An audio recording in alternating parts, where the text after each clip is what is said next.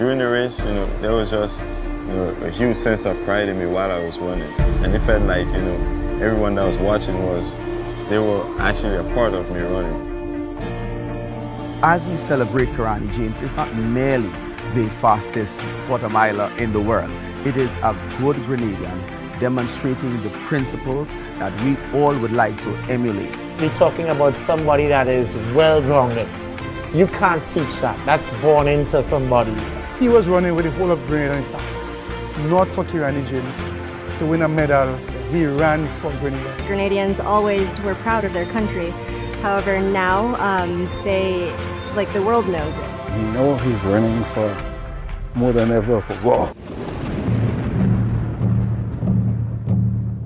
Guelph has always been a place that had multi-talented athletes, athletes of different talents. Grenada, once again placed on the map by a little boy from Guelph. It have a lot of good things that could come from Guelph. This is history, being created right now.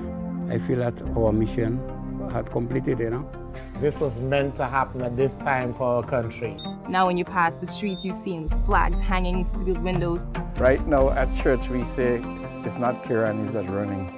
It's the Lord moving his legs. No matter where you're from, you can still do a lot of good things.